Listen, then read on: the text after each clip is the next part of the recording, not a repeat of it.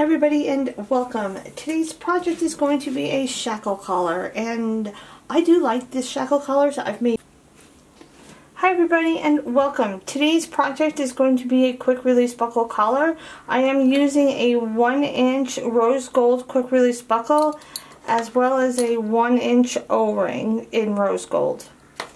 So for this project, the way I have my setup done, I don't know if there's a particular name for this setup, but it's with the quick release buckle and the O-ring together when you do the cow's hitches. I have a link below if you're not familiar with this setup, and it's a really short video on how to do that and how to hook it up to your jig if you're not familiar.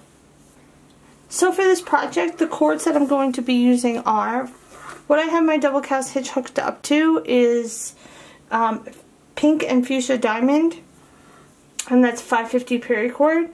I'm also going to be using Pink, Lavender Pink, Fuchsia, and those are all 550 paracord, as well as Pink, but this is glow in the dark. So it's a little bit fatter than the regular cords, but they are all 550 paracord. So to set up my cords, I'm going to loosen up my cow's hitches just a little bit, and I'm going to be adding the glow in the dark pink first, and I'm going to go through these two cow's hitches with it. I'm going to try and loosen them up a little bit more because my paracord needle does not want to cooperate very well with this cord, so I'm going to have to push it through without using my needle. So what you want to do is you just want to go right in between those two cow's hitches with it. And go through one cow's hitch.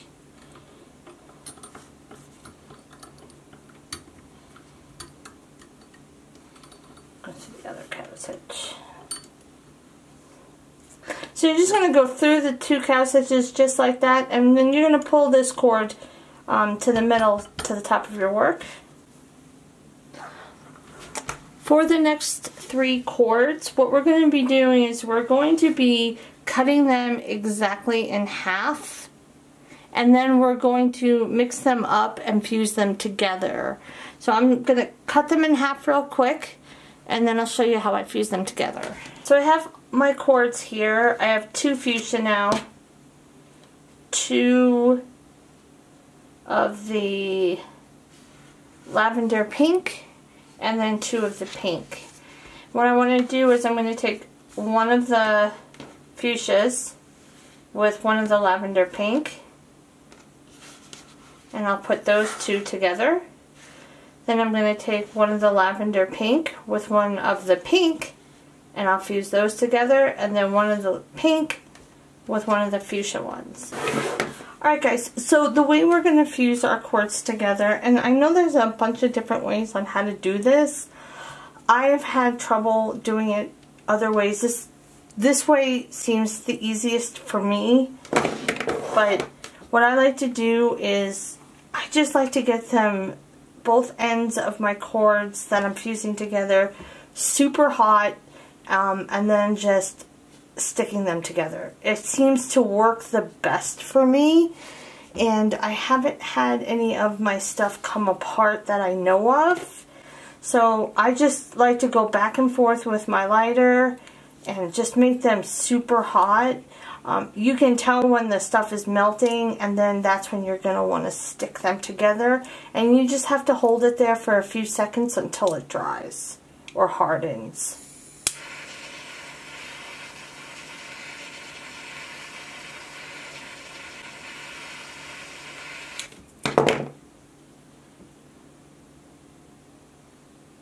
Just like that. And now I'm just gonna like wait until that gets nice and hard. And it's a few seconds, maybe a half a minute. And then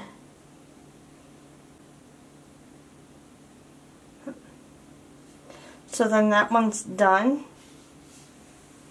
And I'm going to do the rest of the chords that I put them in the groups together. The first chord that I'm going to be adding to this project is I have the half fuchsia and half lavender pink, and that's the chord that I'm going to be adding first. And what I'm going to do here is I want to take the middle part, just make a loop, and what you're going to do is your best bet if you're working with these types of buckles is loosen up your jig so you can take it off. So what you're going to do here is you take that folded end that you folded and you're going to slip it through the O-ring and the slit in the buckle. You're going to push that through. And you can put it back on your jig.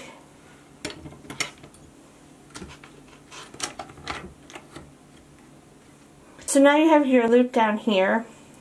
You're going to take your fuchsia and lavender cord and you're going to put that through the loop and pull that down. So once you get those cords through, you don't have to tighten it up just yet. I'm going to take my pink and lavender pink now cord. So this is the half pink, half lavender cord. And what you want to do, what you'll do now is you're going to take your pink side and you're going to just go through this cow's hitch that you just made with the fuchsia and the lavender pink. And you're just going to pull that through and you're going to bring the middle of the two cords up to the top. Okay, so once you have all of your cords at the top and to the middle and it's nice and tight up there, you can roll up your ends, and I do suggest that if you have it using colored rubber bands for this project, it is a lot easier I guess visualize to know what you're grabbing at. Because we cut and split the cords and we fuse them together, each end has got a different color. So unfortunately, like when you're working with the right cord, it's usually the same on the left, but it won't be anymore. So what I do is, like, this is the same cord right here, the fuchsia and the lavender pink. This is the top cord. I have a blue rubber band around both of those. The next cord down is pink and the lavender, and I have red rubber bands on those. And that's just visual to help me know, okay, if I'm working this one, I got to be working the other red one. If you don't have rubber bands, you could maybe use some string to tie up your bundles with, or tape might work. I'm trying to think of some ideas, but you just want to, if you're not working like that, you just want to be aware of what is going where. And for me, the colored rubber bands seem to work the best, and they're very, very, very inexpensive. Okay, now that we got that out of the way, and I got my ends rolled up, I will be adding the last cord in a minute. So what I'm going to be doing is I'm going to be starting on my right side. And I'm going to be starting with the pink and fuchsia diamond, and I'll just call it the diamond cord. So I'm going to be working with the diamond on my right side, and what you want to do here is you want to go underneath this first cord right here on your right, right up the middle over the second cord on your left.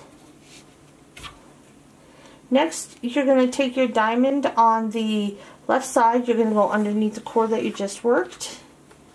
You're going to go underneath this first cord that's now on your left, right up the middle and over that second cord.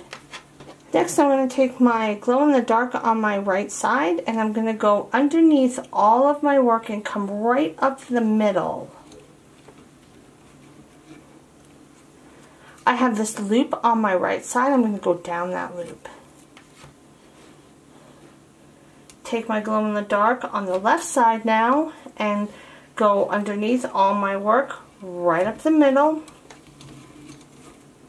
And then I'm going to go down that loop that I have right here on my left side. So the next thing that we're going to do is we're going to take the last cord that we still have. Mine is the Fuchsia and Pink. And we are going to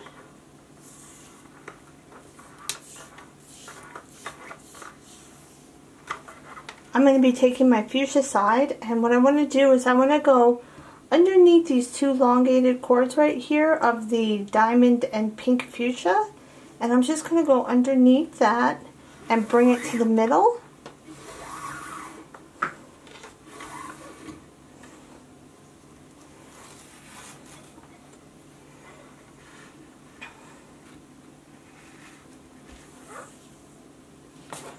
And then you just kind of want to put it up the middle. What I like to do is take a clothespin. I have a very small clothespin. So I have a small clothespin. I'm just going to pin it up there onto the O-ring just to hold it there for a moment. And I want it to be as in the middle as I can possibly get it. Okay. Just like that. Next, what you're going to want to do is you're going to find the cords that are next in line or on the outer edge that you haven't used yet. So for me, it's going to be my red rubber bands. It's my lavender pink that is connected to my pink. And they're the ones that are on the outer side of the collar. You want to find these two horizontal diamond pieces. And I'm going to take that cord on my right side, which is my lavender pink, but it's also my red rubber band. So I'm going to take my red rubber band cord and I'm going to go around these two horizontal pieces and then right up the middle. So go over and around, and then you can drape it down. Next, I'm going to take the other side of that cord, which is the pink, and my red rubber band, and I will go over those two horizontal pieces in the middle and right up the middle. So I'm going to go over and around, right up the middle, and then I can drape that down. Next, I'm going to take the next cord in line, which is my fuchsia and my lavender pink, and it's the blue rubber band. And what I'm going to do here is I'm going to go on the outer side of this lavender pink cord, find those two horizontal cords again. I'm going to go around and then right up in between this lavender pink and my working cord. So take the fuchsia on your right, go over and around and up. You can drape that down. Go on the opposite side now.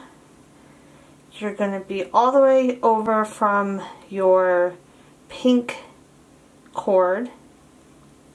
You're going to take your lavender pink, which is my blue rubber band, and I'm going to go over those two horizontal cords, and I'm going to come up the right side of my working cord, which will be in between the pink and my working cord. So go over and around and up and then down. You just drape that down. And actually, you can just tighten it up now. Alright, once you have that tightened up, what we're going to do now is we're going to, you have these two top cords right here, the pink and the fuchsia cord. These are the cords that we just looped in. What we want to do now is we want to take these two cords, kind of bring them down a little bit, and then your pink and your fuchsia that is, sorry, your pink and your lavender pink that are coming right directly right out of the middle. We're going to put those up. And we're going to be rotating like that. Now that we've got the weave nice and tight, we are going to do the same weave again, but what we're going to do is we have the two top cords that are coming out of the very top. We're going to bring those down to our sides. The two cords that are coming out directly in the middle, underneath those two that we dropped to the side, we're going to bring those up.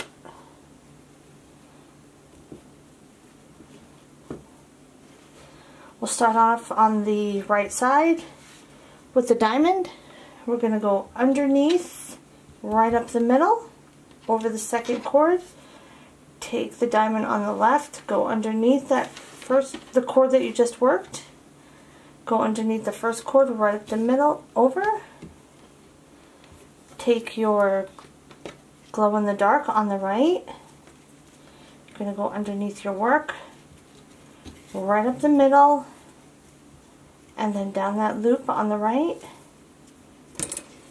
Take the one on the left now. You're going to go underneath your work, right up the middle, down that loop on the left. We're going to find the cords that are all the way to the left now. Mine are the pink and the fuchsia. We're going to find those two horizontal cords again. We're going to take the pink on the right. We're going to go over and around and right up the middle. We're going to take the fuchsia now on the left. We're going to go over those two horizontal cords, around them, and right up the middle.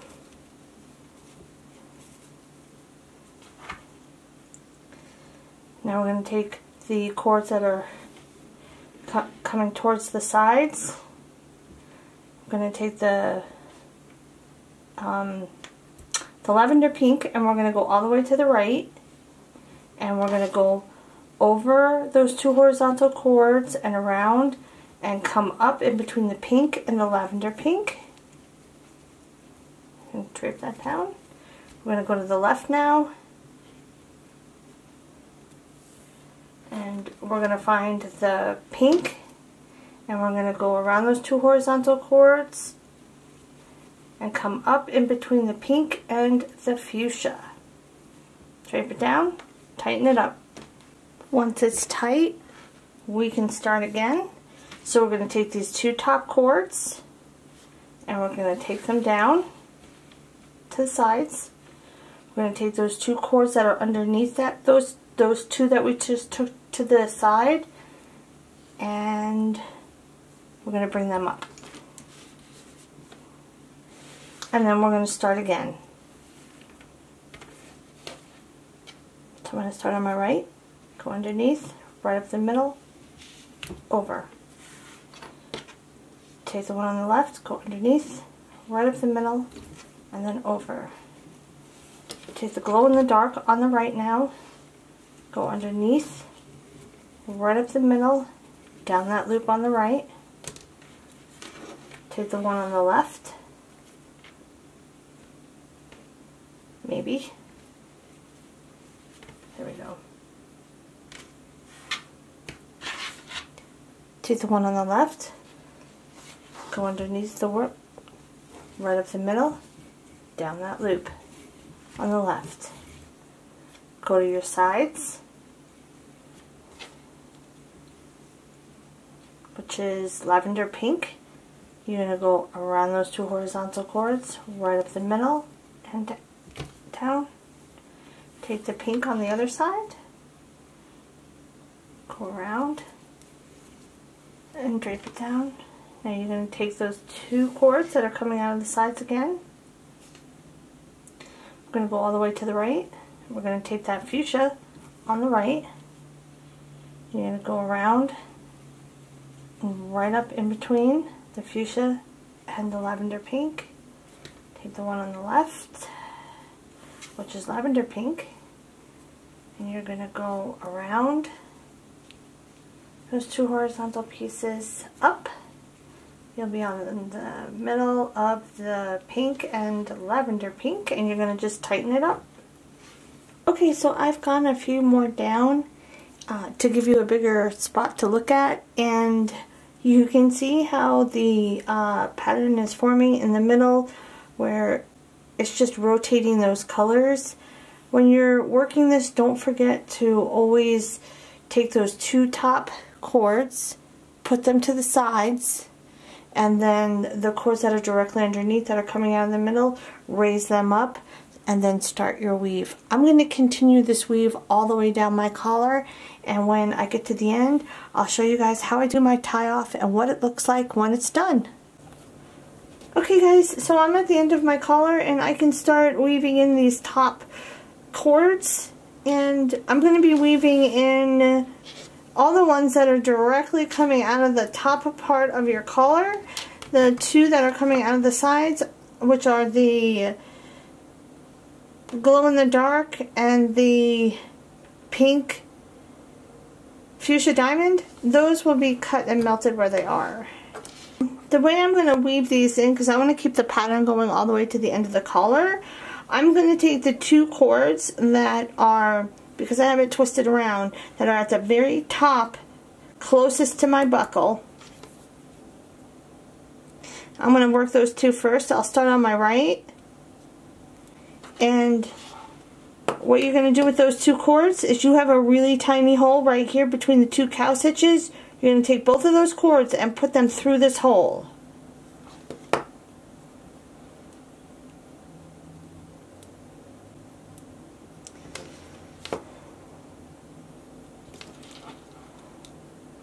So you're going to go right through that hole, bring it to the other side, and do the same for the other cord on your left.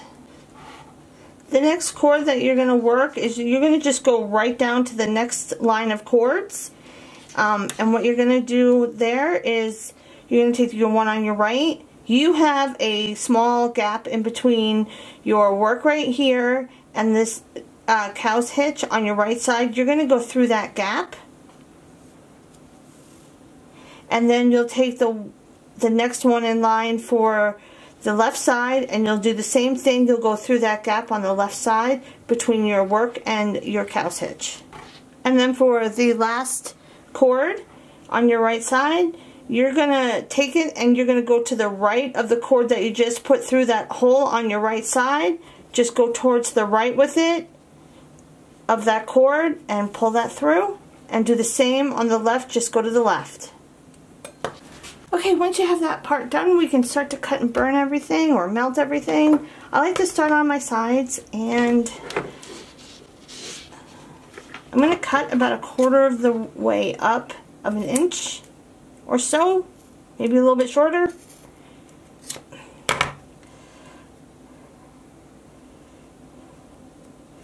I like to fray them out, and then I'm going to start with the one on the top. I'm going to melt it. Try not to let it catch on fire. It does happen. And then I'm just going to squish that down. Do the same for the bottom one.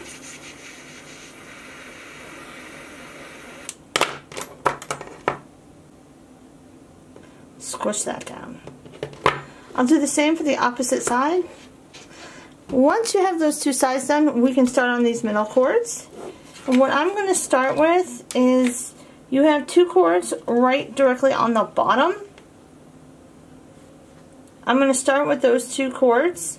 Then I'll work my way up to the next cords that are in line. And then I will do those top cords. I will cut and burn everything the way I have been. I'm going to start with the one on the bottom.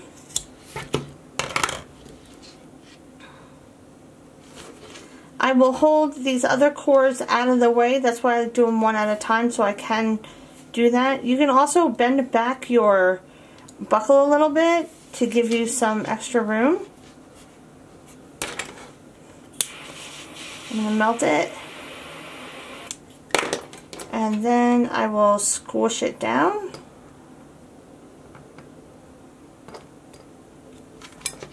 I'll do the one on the opposite side and then work my way up. Alright, so once you have all of that nice and melted and in place, you can use your collar the way it is. That is quite alright. But I do like to put Gorilla Glue on my ends that I just melted. It's just an extra security to make sure that they don't come apart.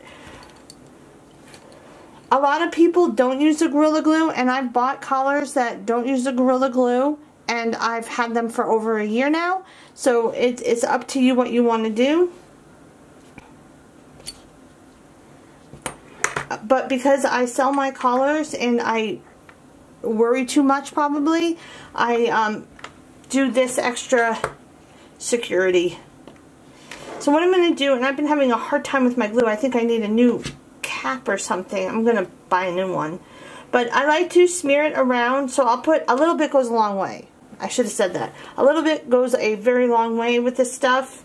And you're just going to want to put it on the ends of where you melted everything.